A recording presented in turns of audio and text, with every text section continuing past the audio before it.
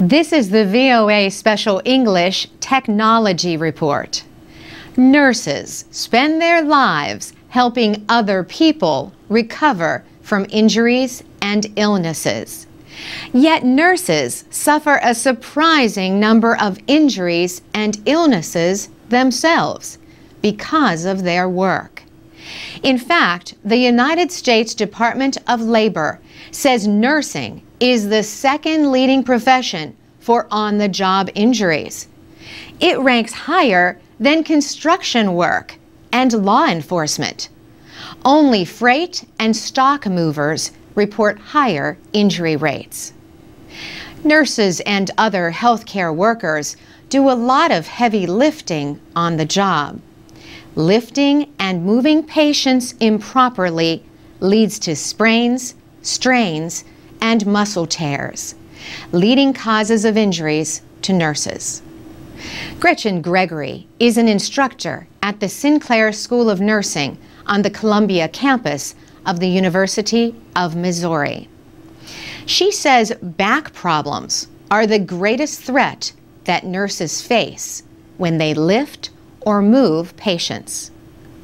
You're talking about people that have handicaps or limited mobility that need much assistance.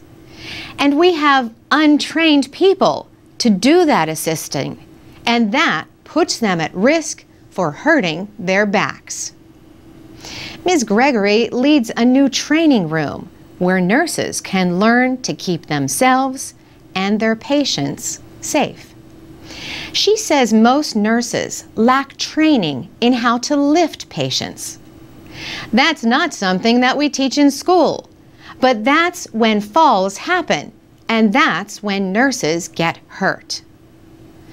The Safe Practices room has special training equipment, including a life-size mannequin doll. This patient can be filled with water and made to weigh as much as 159 kilograms. Ms. Gregory says most American hospitals have lifting equipment to help nurses move patients, but she says the equipment is often pushed back in a corner somewhere, unused and forgotten. She says the Safe Practices room teaches the importance of using the tools and skills available. The training room also seeks to improve communication skills and other practices in a setting designed to copy a busy hospital or clinic. As Gretchen Gregory puts it, if we provide an environment where everything's nice and quiet, and they can give their medications or they can communicate to a physician when there's nothing going on, that's not really a real-life setting. They have to be able to do it with some distraction. An unidentified donor gave $300,000 to build the new room. The University of Missouri describes it as one of the first of its kind at a nursing school in the United States.